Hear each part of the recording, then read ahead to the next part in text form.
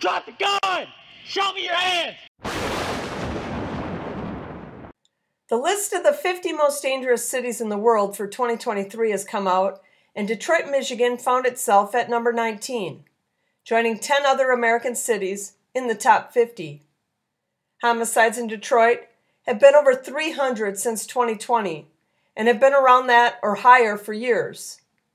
In 2006, Detroit saw 418 murders, and the lowest homicide numbers since then were in 2018 when the city saw 261 murders.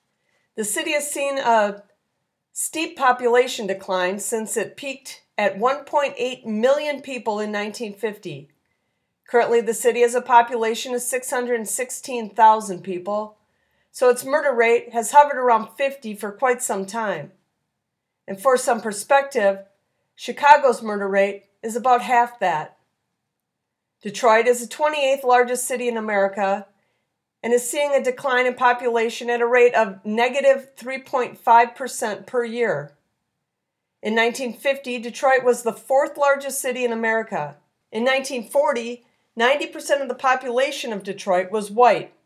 Today, it's 77% black.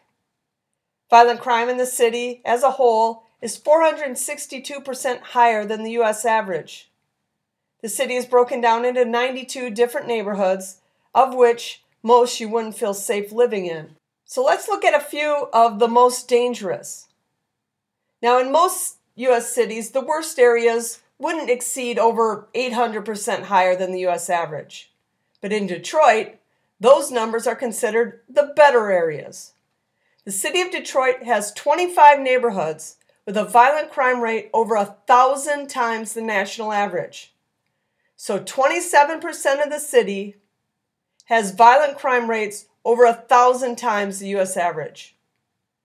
But we're going to just take a look at the 5 that are 1,500 or more percent higher.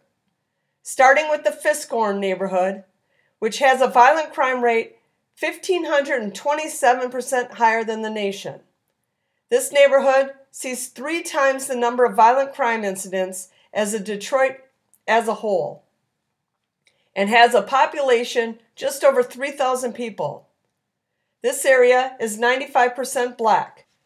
The Weatherby neighborhood has a violent crime rate 1,643% higher than the U.S. average. Also sees violent crime at 3 times the Detroit average and is 95% black. The Greensbrier neighborhood's violent crime rate is 1,720% higher than the nation and is 89% black. The Brush Park neighborhood is 1,730% higher than the nation in violent crime and is 78% black.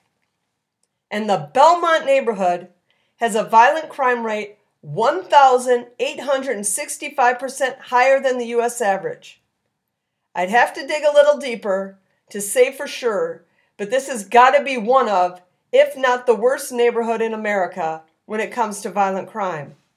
This area is 96% black. Detroit had 11 mass shootings in both 2021 and 2022. 10 in the summer of Floyd 2020, all up from the 4 they had in the 2 years before the Defund the Police movement began. 24% of the city of Detroit has earned a post-high school degree of some sort, and 18% never graduated high school, with 5.5% having less than a 9th grade education. And of those with less than a 9th grade education, 44% live in poverty. Rising violent crime and declining population. Looking at the statistics, Detroit has more than earned their number 19 spot among the most dangerous cities in the world.